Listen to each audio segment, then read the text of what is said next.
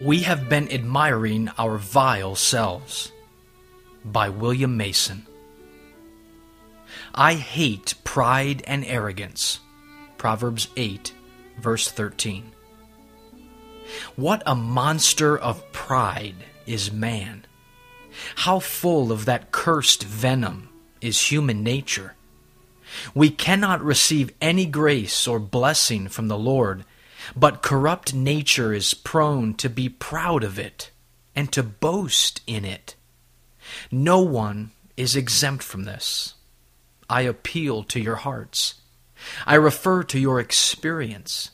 When your heart has been enlarged in prayer, when your soul has been carried out in humblings, meltings, longings, aspirings, etc., when you have heard the word with warm affections and heavenly joy, when your tongue has with sweetness and liberty talked of Christ to others, when your hand has been stretched forth to do any good work, now in all these, have you not found pride very busy? Have not you been ready to stroke yourself with pleasure, and to reflect with delight, well, now the Lord loves me indeed.